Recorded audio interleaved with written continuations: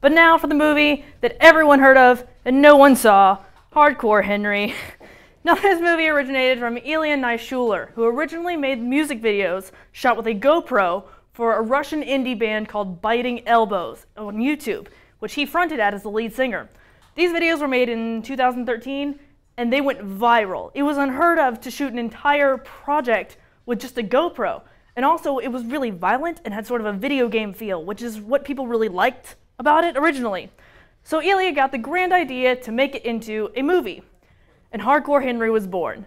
This movie was also filmed entirely on a GoPro with a special rig that went around the stuntman's head like this. The movie is also 70% practical effects, which I love seeing in movies.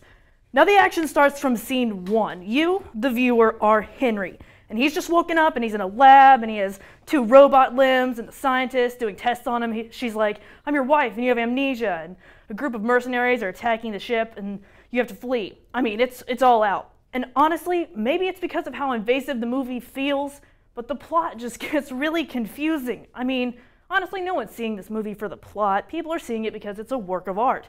In theory, this is a really cool idea. It's new, it's innovative, and it's a step forward in videography.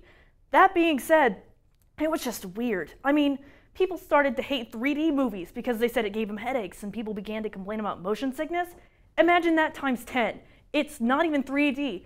And scenes that aren't action scenes feel like action scenes just because Henry's running and the camera's shaking up and down, aside from being really close up. And as I said before, something that carried into the movie was, there was a staple kind of the music videos, was that it was a bit violent, which is even creepier when you're seeing it so close up.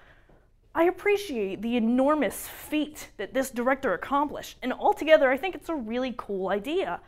But it just got overwhelming, and the ratings showed it. This had a budget of $10 million, and so far the movie has only made $7.5 million worldwide. Now, I mean, it's just opening weekend, so I'm sure it'll make more, but it doesn't look like a promising profit.